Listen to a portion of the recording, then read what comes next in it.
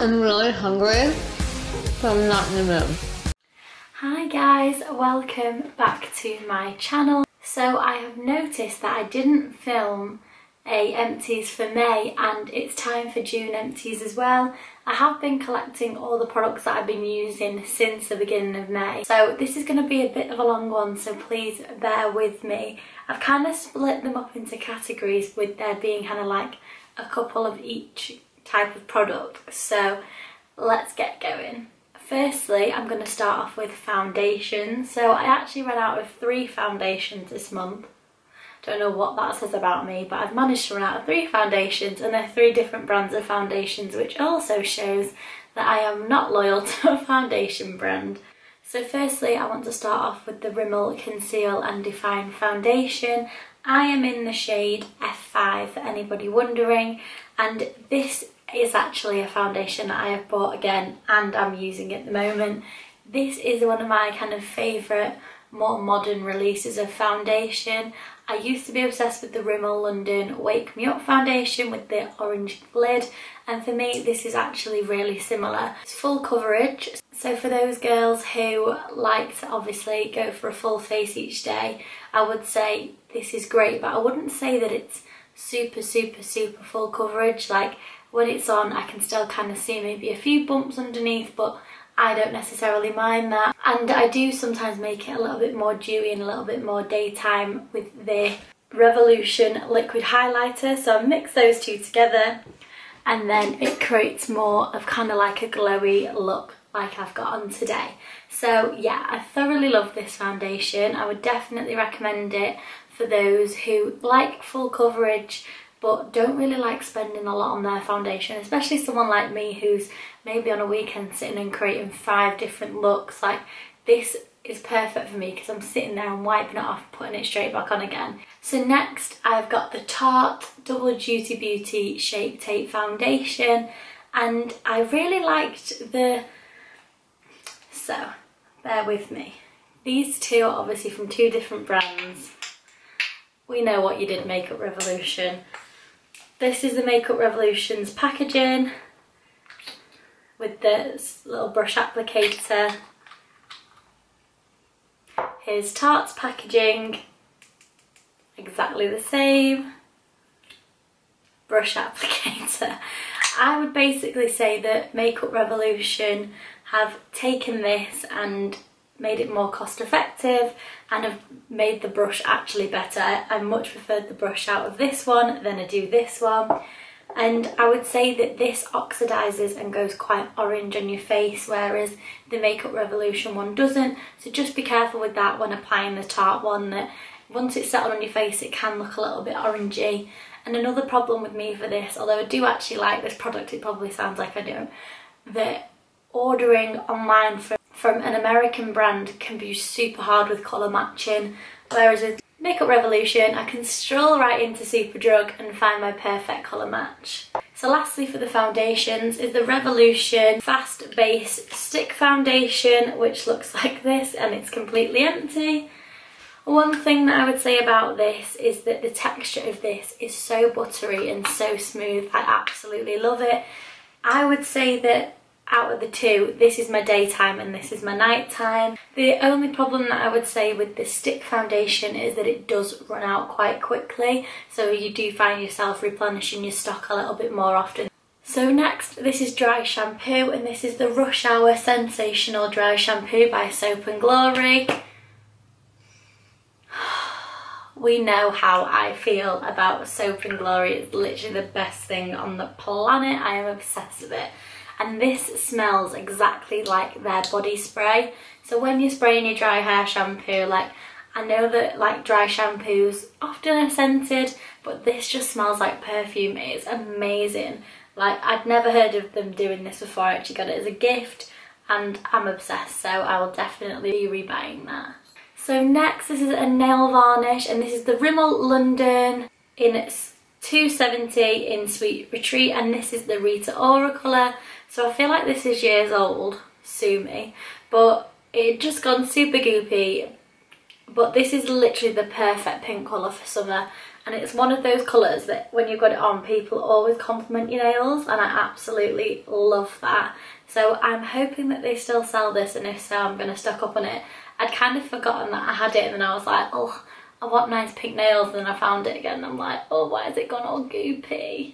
Onto my lipsticks. This is the only lipstick in my empties, which I don't seem to be able to get through my lipsticks, and this is my favourite lip colour, and I've managed to get through this, and I'm just like, when will I ever get through all those horrible colours that I've just got like stocked up? I think I'm just gonna have to stop wearing nudes and start wearing all different coloured lipsticks for like a year just to get through them all, and I can just go back to wearing nudes that I absolutely love.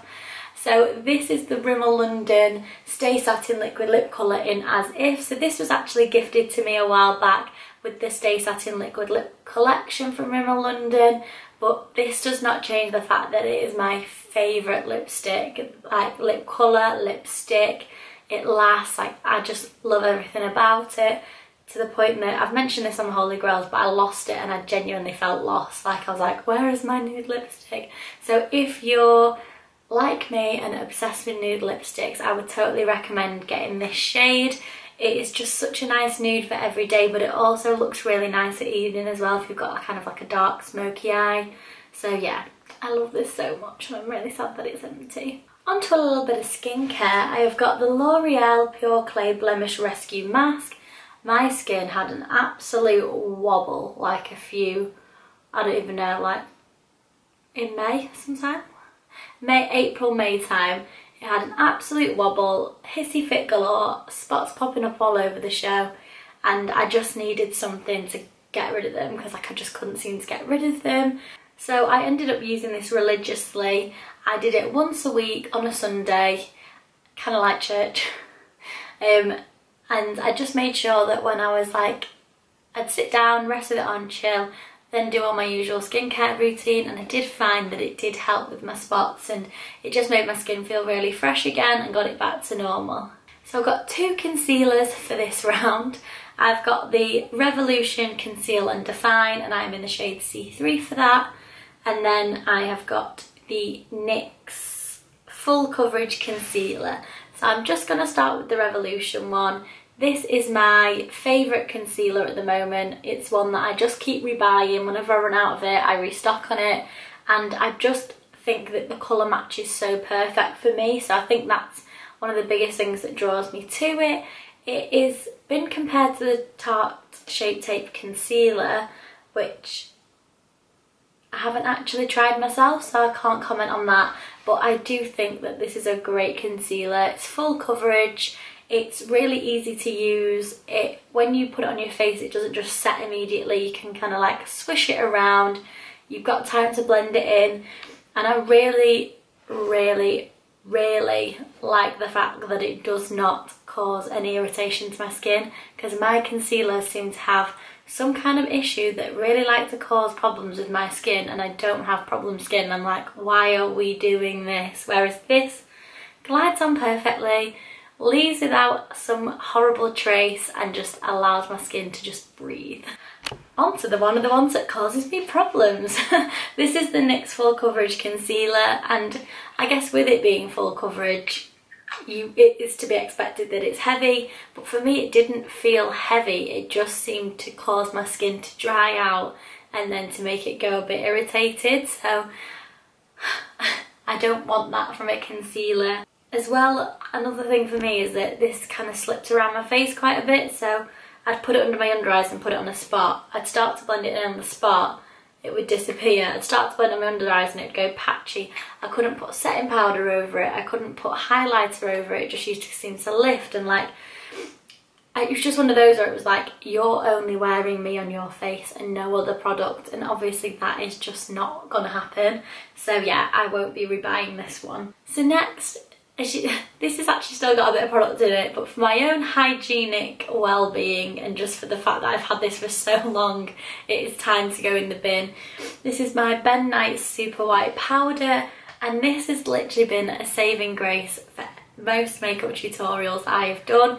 I use it to highlight under my eyebrow, I use it to highlight here on my nose, I use it as white eyeshadow, you name it, this powder will do it. I can't think of like a better white powder. I've never really one for using like white face powders until I tried this, and then I was literally obsessed with it, setting on my concealer with it for nights out, using it to kind of define under my eyebrow. I just could not get enough of it, but just because I think it's really old, it's time to throw this away and get a new one. Just a bit gutted because I feel like it's not really something that's used much anymore, but it is such a good like powder, so I really hope that I can find it again. Another Tarte product, this is the Tarte The Sculptor. This is a contour pencil, so I really like this. The formula of this is great. It's so buttery, it blends in easy. I like the warmness of the pencil because I've had other contour pencils and they're quite cool toned. Whereas this is super warm, super lovely, makes you look really tanned, it complements any skin tone. My only issue is with it, because it's so buttery, the pencil snaps so easy. Like it just ends up snapping and falling off. Like I absolute murders with this. I've got it on my carpet, got it on my dressing gown, got it on clothes that I'm wearing. It just fell apart. So it was super annoying that I'd found like the perfect contour pencil, but it just fell apart, and I was just like, I can't cope with you. So onto something a little bit different. This is the Vita Liberata Superfine Skin Polish, and this is basically an exfoliant for your tan, made by Vita Liberata, who is a tan company. I didn't really get the concept of this. Like I love Vita Liberata tan, but this, I followed the instructions, put it on, and it just didn't seem to shift anything. Like I still had to get really in there like a loofah, and I don't know, it just felt like when you've been to the beach and sand gets stuck to you, and then you're like all uncomfortable because you've got sand in places that you don't necessarily want sand. So that was a no from me. And last but by no means least is the Tarte Light Camera Flashes mascara. I just love this mascara so much. It makes my eyelashes look amazing. I'm so sad to be parting ways with it. This is the second time that I've bought this mascara, so I will be buying it again. I just can't get enough of it. I love the formula. I love the brush that comes with it. If I can get it out, it's gone stiff. Like that for me is the perfect mascara brush. It's thick, it's wide, it gets right in there. It just makes your eyelashes look amazing. So I would definitely recommend this if you like a nice full lash. So that is my May and June empties. I'm hoping to be back on track with this now. I've literally just had a whirlwind of the past 2 months, so there's no getting rid of me now. Let me know what you think of these products if you've tried them in the comment section below. If there's any products that you think I should try, also let me know in the comment section, and I'll see you guys soon. If you want to see more from me, click the subscribe button and come and say hello to me on my Instagram at mollyhadss. Goodbye.